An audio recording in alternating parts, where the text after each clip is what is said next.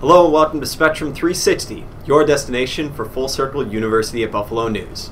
I'm Aaron Mansfield. And I'm Lisa Khoury. It was quite an eventful week for the UB community. Leading off today's newscast, the UB men's basketball team had a crucial victory Saturday. The Bulls clinched at least a share of the Mid-American Conference East regular season title. The Spectrum's Ben Tarhan and I were at Alumni Arena for all the action.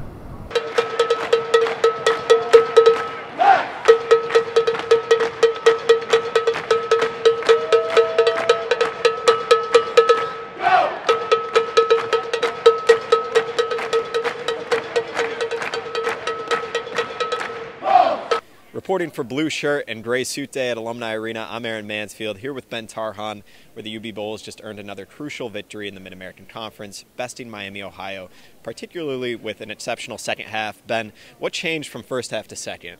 It was really the Bulls' shooting in the second half that was the difference in this game. They came out in the first half, they shot about 40% from the field, 40% from three.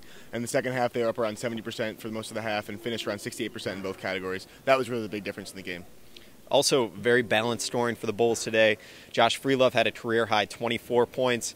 Javon McCray, another great game, 13 points, 10 rebounds. Gerard Oldham, 11 points. Shannon Evans, 9 points, 8 assists. Will Reedon, 10 points. Just an extremely balanced stat sheet.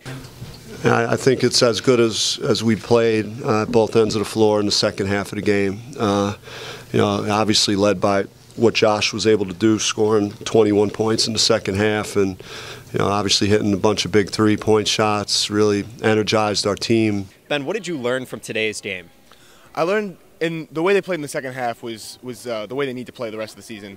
And I learned that if they're going to go ahead and challenge for a MAC tournament championship, they can't play the way they did in the first half, coming out flat like that. They need to play the way they did in the second half of the entire game. Of course, the second half starts, and we're okay early in the half, and then they go on a run, and we never answered any run they were able to make. Freelove hit some tough threes, and they're able to get some balls into the paint and able to score also that way. And the Bulls are in position to earn a triple bye if they win out, competing against MAC West contenders Western Michigan and Toledo. Ben, what's next for this team? Up next on Tuesday night at 7 p.m. is a rematch with Akron from an earlier game here at Alumni Arena this year where the Bulls defeated Akron 96-90. It's going to be their most difficult game coming out in the stretch. This weekend was, of course, huge for the Bulls, as it was for another group on campus. For the second year in a row, the Indian Student Association won International Fiesta, one of the Student Association's biggest annual events. Our Joe Konze was at the Center for the Arts for the competition. We're here at the Center for the Arts, the site of the 2014 International Fiesta. First place going to Indian Student Association, taking home their second trophy in 2 years, telling the story of the Taj Mahal. Meg, we saw a lot of raw emotion tonight in front of a packed house here. Talk a little bit about the performance. What drew you to it? We did. ISA put on a completely captivating performance. Everyone on that stage was in sync with each other. The colours were incredible. The audience were really going for it. It was really something else. They completely deserved to win. Myths and folklores in Indian culture. The problem is a lot of our stories are very long epics, and through traditional dancing it takes around like 15 to 20 minutes to tell those stories and do it justice also.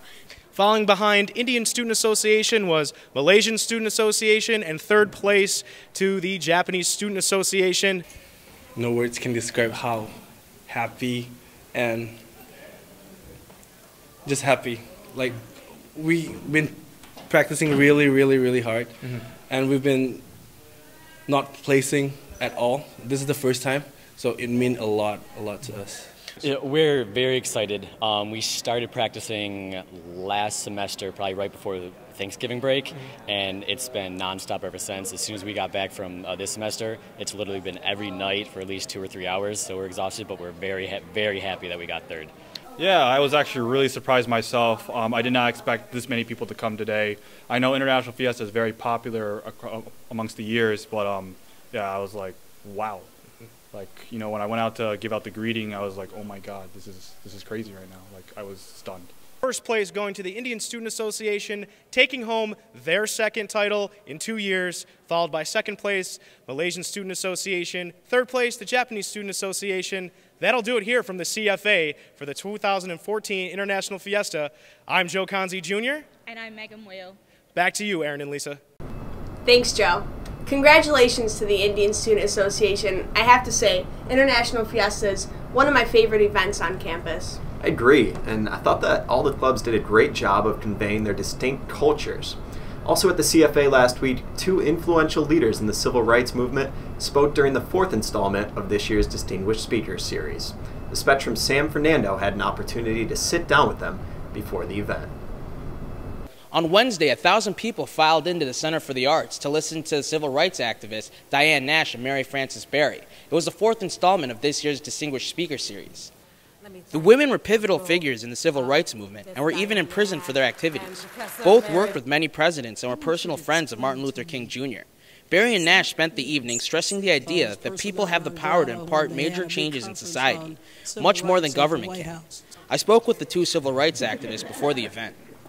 Suppose we had waited for elected officials to desegregate restaurants and lunch counters and interstate buses and get the right to vote in the South. I am very afraid that now, 50 years later, we'd still be waiting. Berry and Nash still think there's a lot to do to achieve social justice. Berry even said, "It's never going to be over. Life is too dynamic." Back to you, Lisa and Aaron. It was great to see such inspirational leaders on UB's campus, and the Spectrum tries to find people in UB's own faculty and students who are making an impact on others. Our Keren Baruch has the story of one such student. Hi, I'm Keren Baruch reporting for the Spectrum. Today I'm here with Megan Rosen, treasurer of UB's Colleges Against Cancer chapter. We're here to discuss Relay for Life, the chapter's main event of this year. So Megan, what inspires you to be a part of Relay for Life? The biggest reason I joined UB's College Against Cancer and wanted to be involved in Relay for Life was because of my grandfather, Seymour. He passed away in 2002 from prostate, skin, and lung cancer. Megan spends time studying in Starbucks and handing out flyers in the student union in order to make sure her passion is fulfilled. This year's Relay for Life event starts on April 11th at 6 p.m. in Alumni Arena and goes until 6 a.m. on April 12th. Megan hopes to see everybody there to help support and fight against cancer. You can check out Keren's whole interview with Megan on ubspectrum.com. And for the latest happenings on campus, be sure to pick up the Spectrum's print edition every Monday, Wednesday, and Friday. We also post all of our content on our website, including articles, videos, and podcasts. And don't forget to like our Facebook page and follow us on Twitter for up-to-date news. That's all we've got for you today. Thank you for watching Spectrum 360, and we look forward to seeing you right back here next time.